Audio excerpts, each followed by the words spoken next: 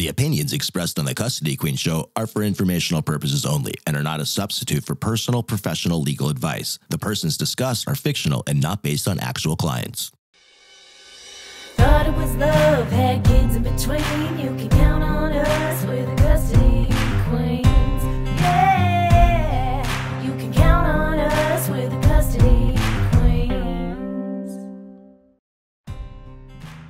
Happy Saturday, Go Country. I'm Sam McBride. I'm here with Kristen Holstrom, and we have a very special guest, personal injury attorney, my best friend, Ashley Watkins. Hey guys, thanks for having me back. So Ash is back. So before we jump into today's episode, we're going to talk a little bit about the crossover between personal injury and family law and some cool stuff that we have kind of been checking out. We're going to go ahead and jump into the book of CQ, which Kristen has. And for everyone that doesn't remember or may not have been listening to our show, Ashley Watkins was on our show when we filmed in Vegas for everybody, and she is a partner of the law firm, the personal injury law firm, Sam and Ash.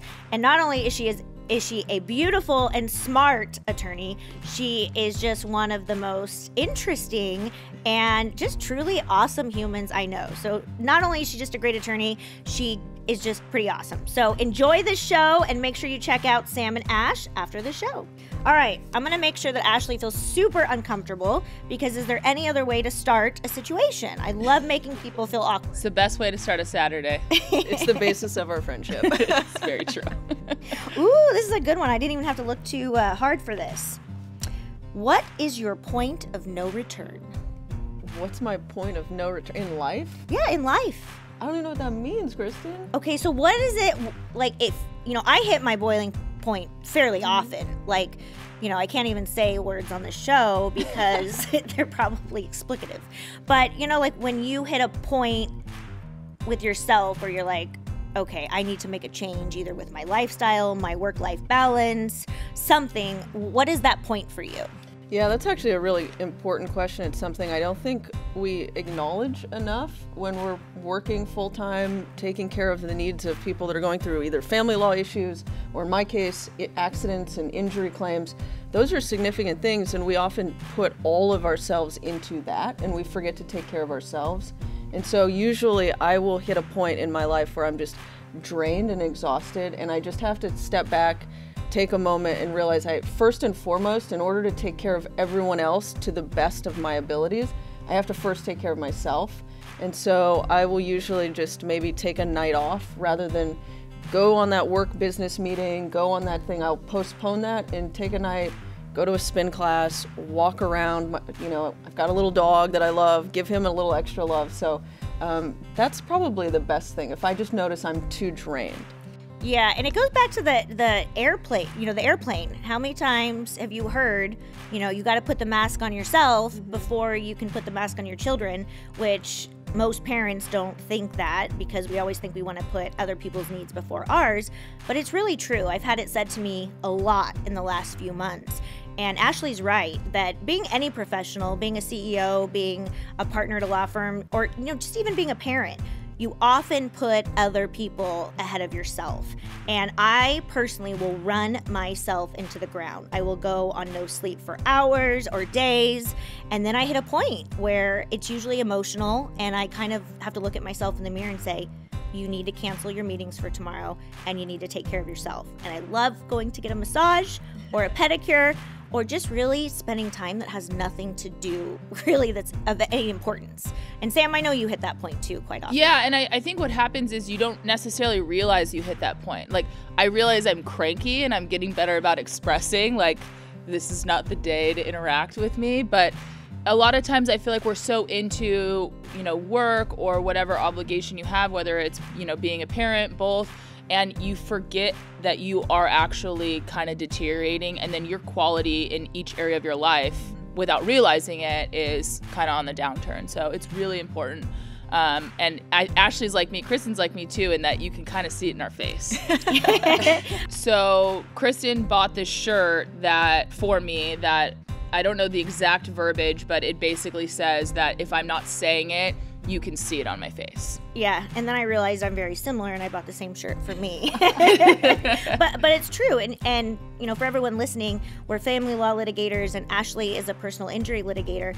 We often work with people that are in a very hard and detrimental part of their life, you know, and so these people are at a low, and we want to come in and we want to make their life easier. We want to help fix the situation. And so we kind of ignore some of our own issues and our own needs because we put so many people ahead of us. And as parents, we do that every single day without thinking. But to all of our parents out there, all of our professionals, you know, I can't say it enough. Ashley's right. You can't take care of other people if you don't first take care of yourself. So, all right, I'm going to pass the book to Ash and let her pick one for Sam. Oh, okay. This is good. Oh man. Oh, I like this one. What's the kindest thing you've done for a stranger? Well, I like to think of myself as a pretty nice person. I think recently the kindest thing I've done is fill up someone's gas tank. That's a lot, that's awesome. especially right now. Yeah. That's awesome. What about you, Kristen? Kristen's always kind. You know, I am a true believer that, you know, karma comes back, and that if everyone just takes 5 minutes out of their day to try to do something, it all comes back around. But not too long ago, I was having dinner with my family at one of those Tepon restaurants. My kids love, you know, the yum yum sauce. And I could tell there was a single mom sitting at the table with us, and I could tell that her son had some health issues just, you know, by observing. And I could tell that the dinner that they were ordering, they were getting lobster and shrimp. They were A, celebrating something, and B, that was probably a very expensive dinner for a single mom. And so I just bought their dinner, and I didn't say anything. I just, you know, I didn't even let them know. I just paid for it. And it turns out that the mom had posted on Instagram thanking the random stranger that bought her and her son dinner. And it turns out that we had a mutual friend. And, yes. You know, the friend saw the post and said, oh my gosh, she's my boss. And it turned out that that kid, the child, was, he had just gotten approved to get a kidney transplant. And so they were celebrating, you know, that process. He's been in and out of the Rady's hospital for quite some time. And so now I follow them, I follow their story. Her and I are acquaintances. But, you know, to me that, you know, it wasn't a big deal, but to her, it was a very big deal. So. Yeah, and I think it's a really good point. It kind of just goes back to how something maybe small in one person's life can make a huge impact on another. So it's just a reminder to, you know, go out there and be kind. Ashley's not kind at all. So I'm not even gonna ask her when the last time. I would say she probably did something this morning. No, I haven't this morning. But one thing that we always talk about is with our clients, we know a lot about what they're going through, and what we're forgetting a lot in today's society is every person is going through some type of struggle, and you don't know what necessarily it is. And to one person, not being able to fill up a gas tank, that's a huge ordeal. To another person, that's just their weekly struggle. And so we can't compare and contrast. Yeah. Is my struggle as bad as that person's, or my life's more miserable or difficult?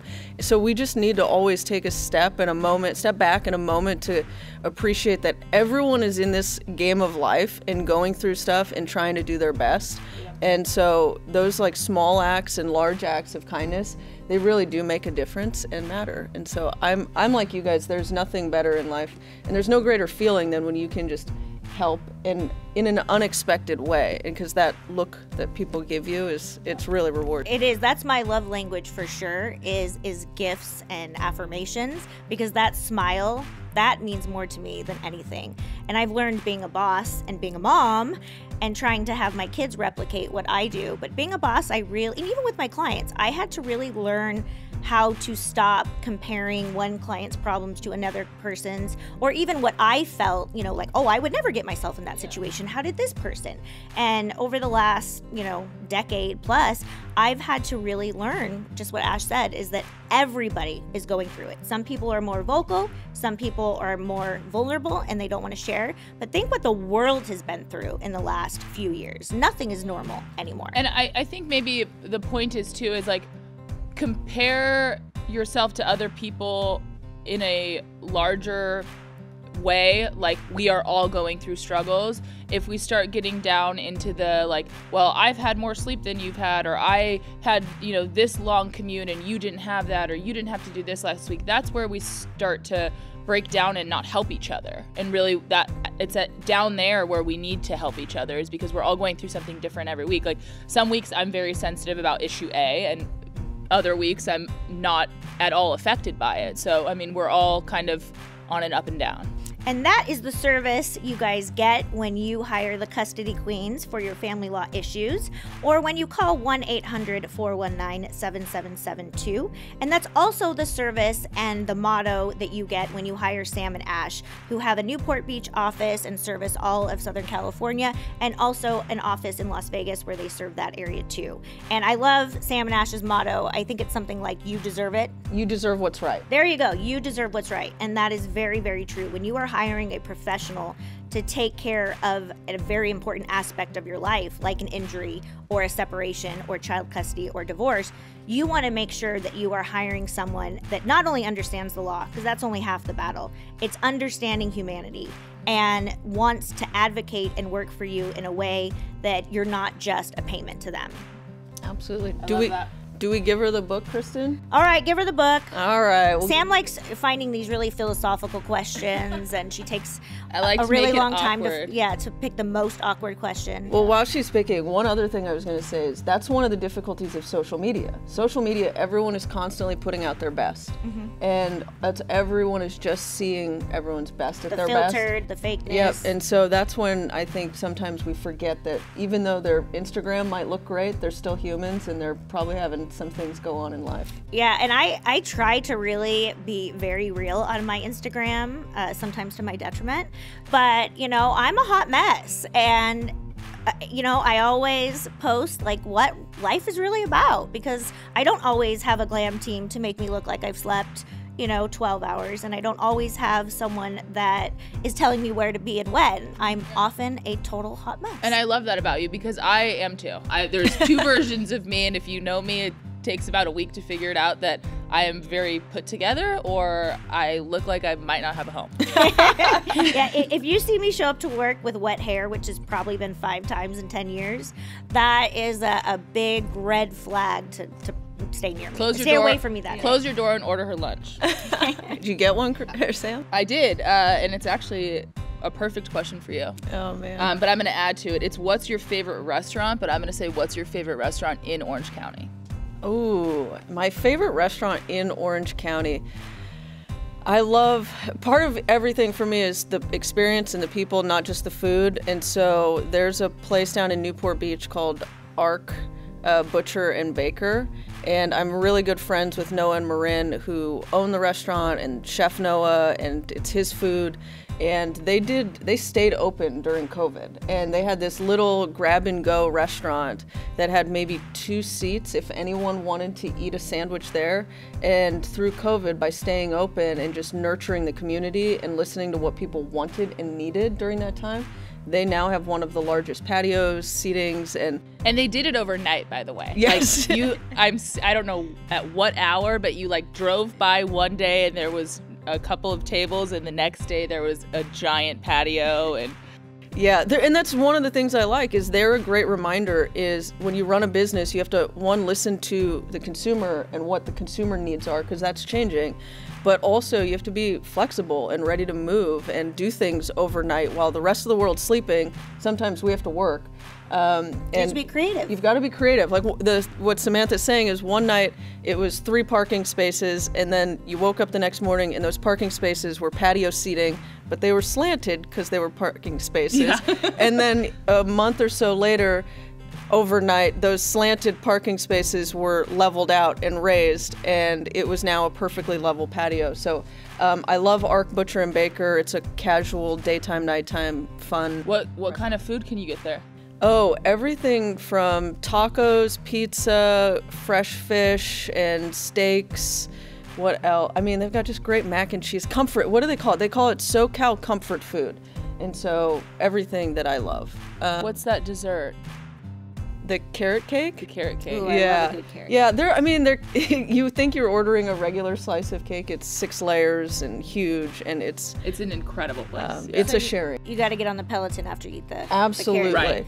Right. So I love Arc Butcher and Baker, and then if I had to do like a fancier restaurant, more like date night, but like serious date night, because Arc Butcher and Baker is a casual t-shirt and jeans you could get away with. I'd say either Broadway by Amar Santana in I've Laguna, I've been there. by far exceptional food, or his restaurant in Costa Mesa, Vaca. Very good. So those are my I think 3. I've been there once. Yes, I've taken you there once. And they have a drink, like a vodka drink, but it's gin. No, it's not. So the restaurant is Vaca because it's meat. It's all based on steaks and tapas from Spain. So it's VACA. Right. But Sounds like vodka. Yeah, I know. And so their house drink is a vodka tonic. And so I thought I was ordering a vodka tonic, Yeah. but it was gin. I know. I asked her. I asked Samantha. I said, "Do you like gin?" And she says, "Yeah, I love gin." I was like, "Okay, great." And I order a vodka tonic, and she goes, "Wait, what? That's not what I wanted." See, I heard vodka and I got the cow. Yeah. Yeah. Yeah. So those are my restaurants. I love Orange County. I love finding new ones. So if you have recommendations for me, I have a great one. My parents live here in Newport, and they have a restaurant called The Dock. And you can Ooh. actually, ride your Duffy up. If you rent one, you can pull it up if you have one. It is more of an upscale, nicer restaurant. We've actually hosted a couple company parties there. But it's very small, couple couches, couple tables, but it's family owned, husband and wife, and I think maybe a couple other family members. But I'm telling you, the best filet mignon I've ever had. And I am pretty tough on my steak, on my expectations. Phenomenal. I think we had a holiday party there. We did. And if you pair your steak with Prisoner red wine, I think it's a blend, I promise you, you can't go wrong. It's a beautiful place. Now I know what I'm doing tonight. I guess it's time for mine. Yes, I was going to ask. Okay, so if you want to go somewhere really fancy, I would suggest Cassidy's. And the reason why is because if you live in Newport, you probably already know this, so I'm being redundant, but if you don't, it is the absolute hands down best patty melt and cheeseburger you can get. And I mean that very seriously. Ashley, would you agree? I would agree. And I'm a cheeseburger connoisseur, so I can absolutely agree. You got to get a little pepper plant sauce on that, and you're good to go. But it is not upscale by any means. I was just going to say, I think that the Wear term I your high used to call heels. it back in my 20s was something else. But I will admit, it's probably been 15 years since I've had a burger or a patty melt there. But I do remember those 2 a.m. burgers being very good. I guess I should admit that it is a little bit of a dive bar. A lot bit of a dive bar. Say what you will. But it's a great, great hamburger. No, I love it. And actually, you and I went maybe a few weeks ago. We went, but it's always for me now. It's a daytime adventure. Yeah. I don't go after. After we got our ears pierced. Me and Ashley have realized our friendship is very childlike. We've realized that we're like 15-year-olds. Okay, so let's get into kind of what we want to talk about today, which I think a little bit of is the crossover between personal injury and family law. So Ashley and I were talking a little bit yesterday about how there is kind of this crossover, and I'll throw the floor over to Ashley regarding personal injury and damages, but then I kind of want to talk about how that crosses over into family law. Absolutely. So one of the things that we're always dealing with is at the end of your accident claim, what happens is you either get into a car accident, you slip or fall, you get hurt, you've got damages. Those are past medical bills, future medical bills, your pain and suffering, your past lost wages, your future lost wages. All of that kind of culminates into what is the value of your case. And then you get a settlement, and then you have to pay off your medical bills and your attorney's fees, costs, etc. But then you're left with this net recovery. And what I was talking is always clients want to know, how does this affect my pending divorce? What are the tax implications of this? And so as a personal injury lawyer, I sometimes have to step back and go, one, I'm not a tax lawyer. I can't give you tax advice. Here's a list of tax lawyers that you can contact and will happily answer the question. I have to do the same thing when those settlements potentially impact divorce proceedings and settlements, and also custody or spousal support awards. So that's always a interesting dynamic. And then I give a client a list of family law lawyers, but really it is the custody queens. So they can call and ask, how is this future settlement or current settlement going to impact my divorce case? Yeah, and it's actually a very interesting crossover to family law, and we get this question a lot. In family law, how your assets and debts are going to be divided and characterized, is the term that we used, is going to be based on when you were married and when you were separated. And there's that period of time between the date of marriage and the date of separation. In California, we are a community property state, which means any assets or obligations that you incur or acquire during marriage are presumptively going to be community property. So the same thing is true with an action that arose, a personal injury action that arose during marriage. In California family law, we would characterize that as community. However, big red flag star, although it is characterized as community, there is a portion of the family code which specifically allows a special designation for that asset to go to the injured spouse. Now, that doesn't necessarily mean that all of that recovery or asset would go to that injured spouse, but that's where we start. And then the court can do what the court always does, is look at the facts of the case, look at the interests of justice, look at how much the recovery is, how long ago, or what the lapse in time of the actual cause of action was, and they can adjust that. But the family court must at least give the injured spouse half of that. So we start off from the premise that the injured spouse gets 100% of the community recovery, despite it being a community award, and then it can kind of deviate from there. So it's a very interesting area of law, and it's a rare area in family law where you see a potential deviation from what we normally do, which is a quote-unquote 50-50 split of your community estate. Yeah, and this is, Sam took a lot of the words right out of my mouth, but this is a very complex area of law. So make sure you contact a certified family law specialist when you have this issue, because it's very important to discuss when did the injury occur, you know, how long were you married, how is the damages or the award characterized, because oftentimes it can be partly for pain and suffering and partly for lost wages. So, you know, we're giving advice on how this crosses over, but do not make any assumptions. Make sure you call Sam and I, and we can give you the information on the family law side. And if you have a personal injury case, there is no other PI attorney that I would recommend more than Sam and Ash. And this is really, really good information, but nothing is better than actually discussing your case and your facts and your specific issues with us to make sure that we can give you the best advice on that issue. But Sam, you took the words right out of my mouth. Well, and I was just about to say, I think you made an excellent point, is that although I kind of gave an overview with the potential in the law and how it can deviate from what we generally see, what is so important is kind of figuring out what type of damages you have, what type of recovery you have, how your settlement is structured. So every case is not going to be the same, and that is kind of Kristen and I's age-old advice, is don't take the generality for your case. Don't listen to what your neighbor says happened in their case. Call an attorney, let them know the specific facts of your case, and then get advice from those specific facts. And one thing I will add and kind of take bootstrap off what you're both saying is, be candid with your attorney. You've retained them for a reason, and when you pay that retainer fee, you get some great benefits, and that's attorney-client privilege. And so I always tell my clients, I go, if there is a chance that you're going to go through any type of bankruptcy proceeding,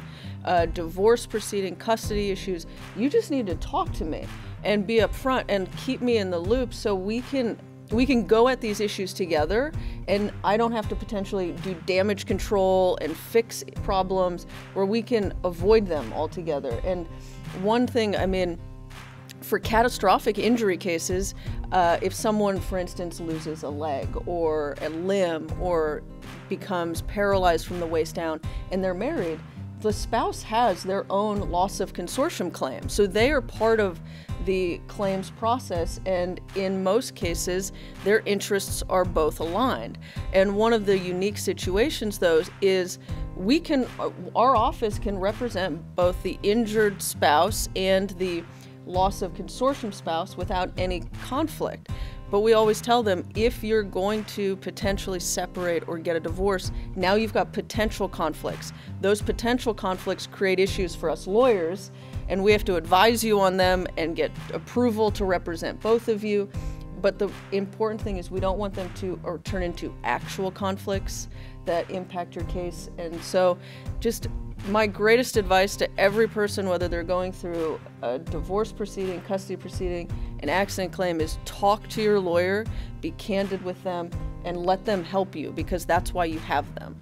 Yeah, and I will also say a good piece of advice is a lot of times people want to call in or want to talk with an attorney and they want to bring their family or their family members in. There's a real big issue there because the attorney-client relationship can be severed by the virtue of a third person being in the room. But I think to kind of add on to what Ashley's saying is you want to be able to have a truly candid conversation. So have that first. And if thereafter you want to have a support person in your courtroom or something like that, then we can talk to you about the benefits and consequences of that. But you want to be sure to get that information out, and you can't truly have a candid conversation with somebody else sitting next to you. So protect the sanctity of that attorney-client relationship that you want to have and enjoy, because like Ashley said, there's some significant protections associated with that. Yeah, I've had several very awkward consultations where I've had to ask someone to step outside because it was very clear to me that the person I was talking to was holding back information that I needed to know. It would change my strategy. It would change whether I came out very aggressive or more kind of, let's see how this plays out. And there are times where I've asked, whether it's mom or dad, whether it's a significant other, can you please leave, because I need that open and honest communication with my clients.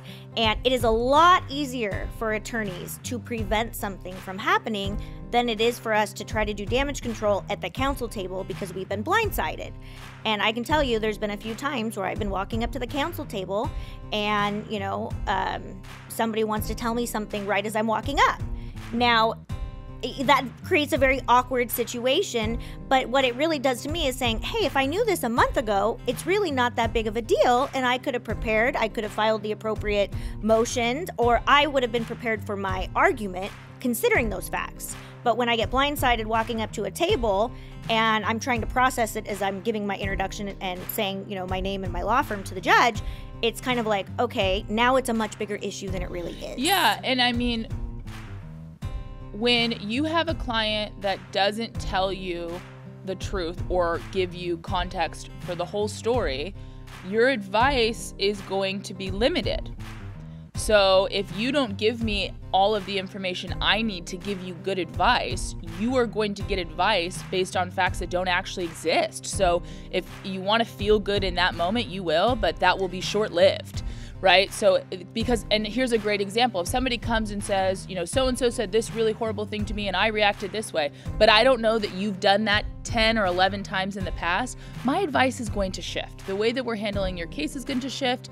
The potential settlement is going to shift. So you just want to make sure that even if you think it's, hey, maybe this isn't so relevant, if you have a question or you have that little gut feeling that we all know we should listen to, tell us so that we can give you that advice. And I'll just add, the biggest concerns a lot of my clients have is time. How long is this process taking, and how much is it costing me?